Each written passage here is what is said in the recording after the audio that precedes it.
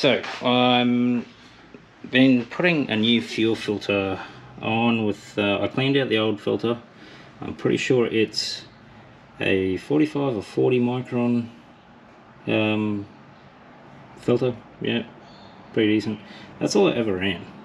And I had some issues running, well, my injectors were clogging up about twice or three times. So I've put this on. This is a Raceworks 10 micron, straight after the 45. I don't know if that's going to go too well, or how this 10 is going to impact my fuel flow. I'm guessing by quite a lot. I should probably do this whole fuel system again, but I won't know until I get this thing on the dyno, and we have a look at the fuel pressure and see if it's lagging or anything like that.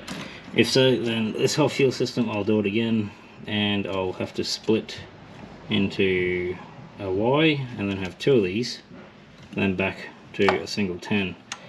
Or if I can find a really good 10 micron high flow filter, then I could do that, and I'll put the big 45 down the back, and I have the 10 sitting where the 45 is right now, micron filter, and then send it up to the front of the rail and then back, and then from back of the rail straight to here. That's what I've been doing so far. Now I've got this one on, it's good. I can fit my finger under there. Fuel lines are in. That's brand new fuel hose. All the lines are in. I can pretty much put oil in this thing right now. It's all plumbed up. It's ready to go. Now that I've got the fuel line done, I'm kind of working on the main power to the starter motor, main power to the fuse box. I'm just playing around with it at the moment. This old one here that runs all the way down the chassis to the back of the car, it actually used to wrap up through here, wrap around, and then head back down. And I used to have, where is it? Used to have a junction point here. That sucker used to be there for, well, it was easy if you needed to jump start your car, you just plug onto that sucker. Perfect. So I might put that back there. It does look cleaner without it, but charging this car and jump starting this car, it made life so much simple to have that right there. Also, I have to shorten this wire because I don't really want to run it around the fuse box like I did before. I'd rather have it come up beside the rail here and let it hide.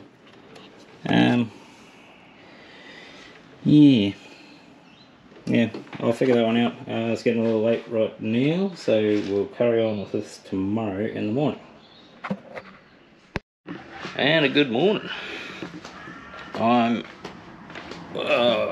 come down here just to plug the laptop in and just check a couple sensors, make sure everything's all good. Right. I'll put the battery on.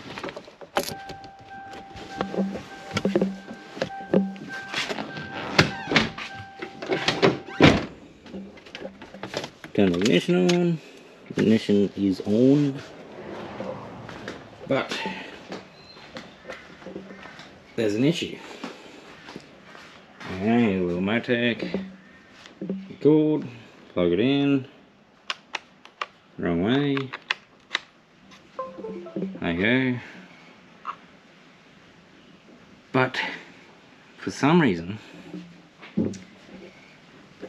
unable to find a USB or CAN connection to this device. So, what have I done? What have I done? Don't know. Yeah, I'll have to figure that out. It might be an earth, or something I did under the dash when I put the alarm system in. Not sure, but it's not recognizing it, so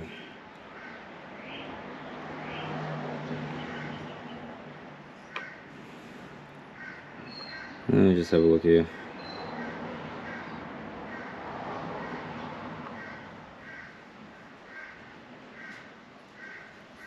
Yeah, ECU not connected, so I'll have to go through this and have a look what's going on, if it's an earth, because I've only changed one thing. I put the ECU earth onto the block. I did have it over here, so I might just try that. Maybe the block isn't earthed enough yet. So I'm pretty sure the only earth I got on the block is this sucker here. Chassis to, yeah, so I'll put that other earth back on. Move this earth back over to here. If that works, that just means I have to make sure this engine's earthed. Okay, I've figured it out. While playing around and all this crap, I accidentally, this body plug, it came off. It was just sitting there. It doesn't clip too well. It never really has. I need to get new plugs. They're pretty buggered. But got that plugged in. I was testing starter motor too, because that's your trigger wire, because it wasn't working. But now the ignition's on. Plug this sucker in. Wrong way again, then right way. Green. Connected. So now we should be able to open. Receiving ECU data. ECU file will be created, because I've just recently wiped this whole computer because it was playing up, because it's a heap of crap. But there we go. It's working. Crisis diverted. Okay, now I can plug everything else back in that I was running around trying to test it. Get this thing working. Jeez, look at that mountain. Okay, but let's have a look at sensors. I still do have a lot of sensors unplugged, but no, that's good. Everything's battery at 12.1. Lambda arrow, that's not plugged in. There's no map as reference. No, it's good. We'll close this. And we'll click on this. Okay, there's my arrows. Throttle position, not plugged in. Manifold pressure, not plugged in. Inlet air temp, not plugged in. Fuel temp's not plugged in. User channel 6. Not sure what that is. Arrow Lambda, sensor control, it's not plugged in for Lambda. Drive-by-wire, I don't have drive-by-wire, but that probably comes up as well with since the throttle position's not in. Reference sync, synchronizing nut, not synced. Always had a sync error, sync issue, but everything's not plugged in, so who knows. Injector 8, open. Okay, cool as. Everything works, sweet as. Okay. Close this down. So, crisis diverted. Thank God it was just that plug. But I'll put everything else back together. Turn the ignition off. You see that I was under it, just absolutely ripping crap out to see what was going on. But anyway, now that cross is diverted, we can start with intake manifold. Oh, the fun of it. And I'll put this earth wire back over onto the engine. And I've got some earths here, nice little earths. Put from engine to chassis, keep everything nice and happy. Cool as. Okay, cleaned out the regulator from superstore.com. It's quite cheap and quite nasty, but it works. And got the harness sort of cleaned up down here. So that's the main harness all together. I've got this one here would be map sensor that mounts about here on my strut tower. It's not mounted on the engine because they're very acceptable to vibration, so got it mounted onto the chassis. This one is the fuel tank. This will go onto the fuel rail at the back here. Got, let's see what else we got. This will be throttle body. This plugs on around about there. Fans there. This is air temp. That'll plug in to a sensor that's on the charge pipe before the throttle body. And then I have pretty much cleaned it all up. Now I got this one. This one is idle air control. I'm running a Bosch unit. It'll be mounted up in the front here. And then of course I got the 2 fans, which I need to mount them and tie them up. That's sorted. I guess we can put the intake on it now. Cool. Okay, so I have been, hold on, let me turn that off. I have been playing around with the ECU and testing out a couple of the outputs. Where do I leave that? That's my idle air control valve. That's a Bosch unit. It's, so here, plugs onto there. Have I got that backwards? No. Yeah. So that'll turn on too. Don't you see? Get this running. Utilities, test outputs, reading data. And most of this isn't hooked up, but thermo fans. They're pretty good.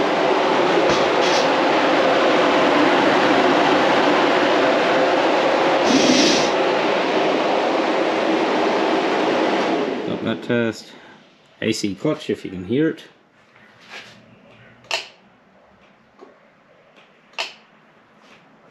That's the AC clutch, the idle control valve. You can see it, and they're shaking. So it works.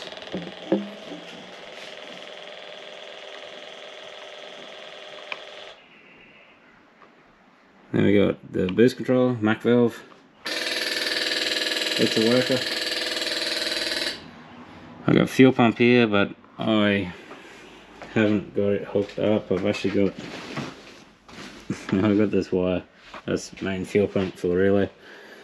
I'm not going to turn that on just yet, but so far everything works, and this will be my expander outputs whenever I hook it up for the 6E GTs.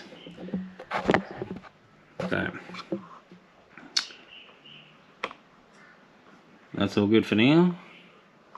Turn that off, and I got all the wiring harness nice and put together.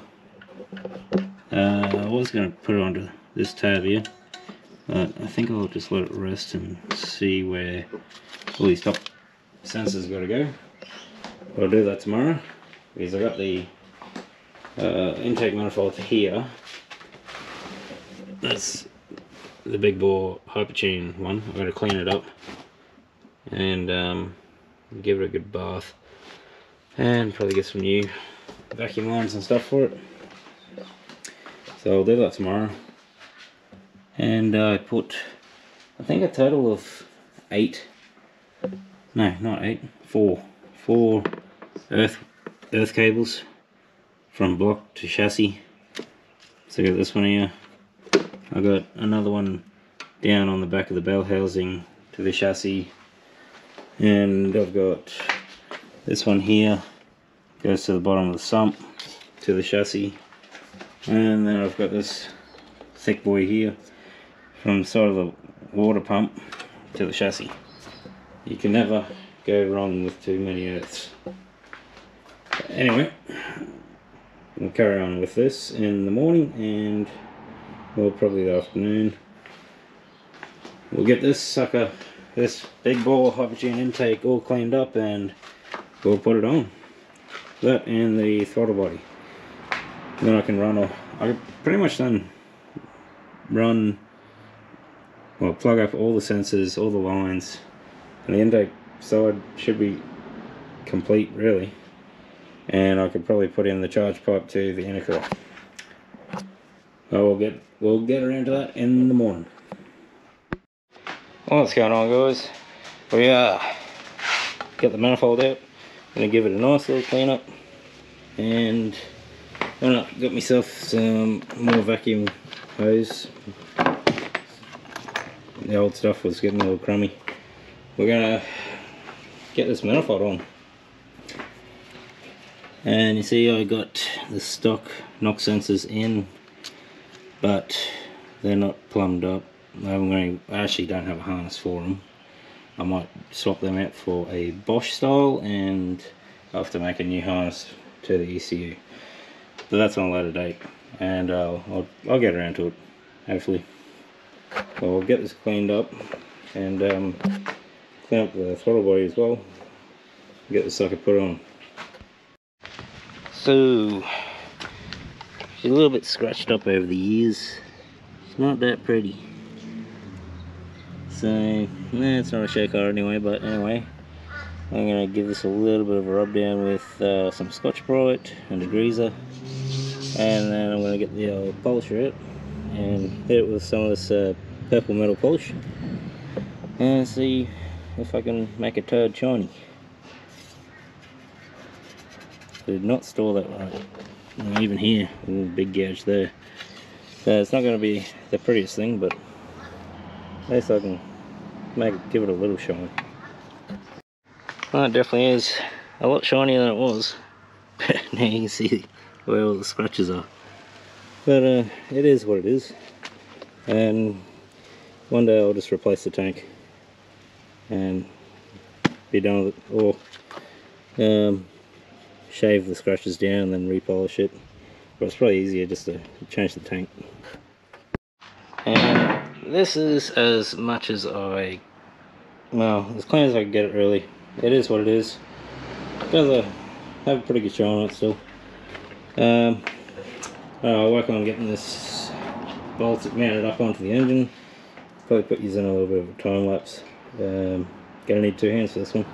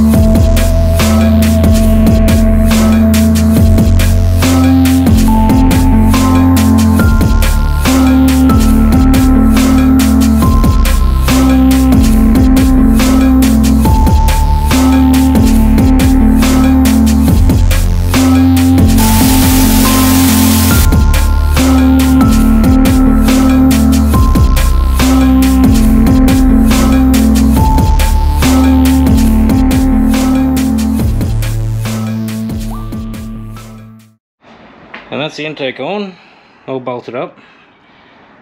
Actually looks pretty good in there. Look at that, that's awesome. Now I gotta get the injector rail, get the injectors. They're clean. I probably should clean them out again. And then I can mount up my little vacuum tank I got here. It sits around there. Start hooking some lines up.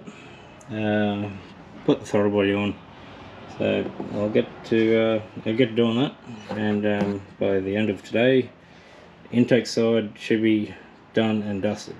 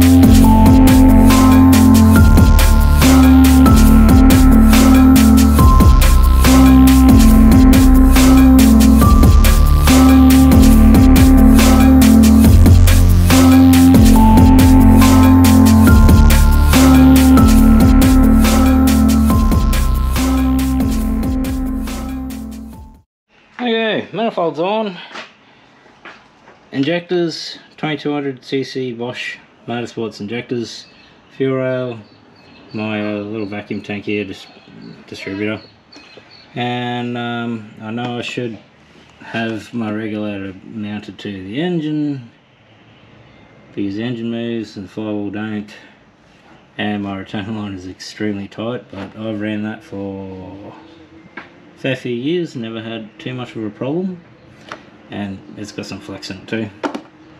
But I really should mount this to the engine, and probably have a longer line. But what have I got to do now? And I've got this is my map sensor. I've mounted it to the chassis, not the engine, because they're very acceptable to vibrations. This is only a 3.5 bar. I actually need a bigger one because, you know, 15 psi is natural atmosphere pressure. That leaves me with like 1.5 bar, which 38 pounder boost is already maxing that out. So I might have to go up to a 5 bar. For now I got a complete total mess. Got the Bosch idle air control valve. That'll go to this pipe here that comes off the center underneath, and pretty much I've got to mount the sucker there somewhere, and this one goes to the intake charge pipe. I'll do that, get that mounted up and on, and then I can put the throttle body on, and I'll probably call it for the day. That'll be it. But look at it, it's getting there, getting real close.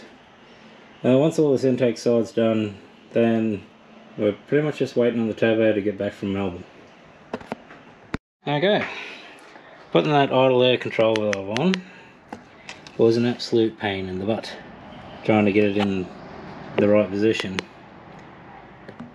Yeah, because it's got to match up to here and this pipe, plus I got all the power steering line here.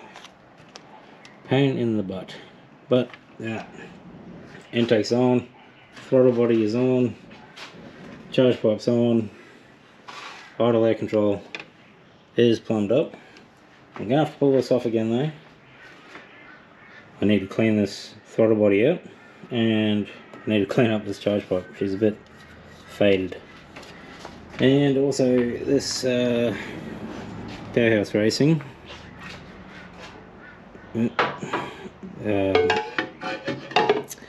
what is it? Radiator overflow tank. Little tight. Yeah, a little tight down there. So I'm going to have to modify it. Probably cut a bit of this end tank out or something like that, just to get it to fit a bit better.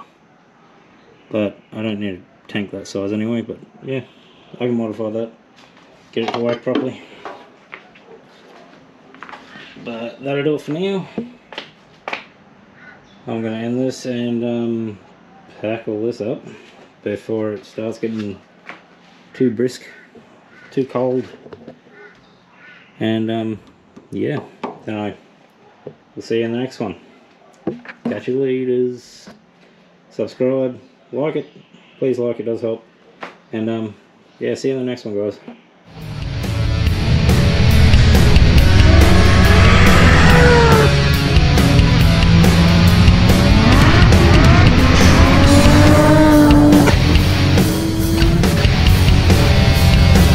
Got it.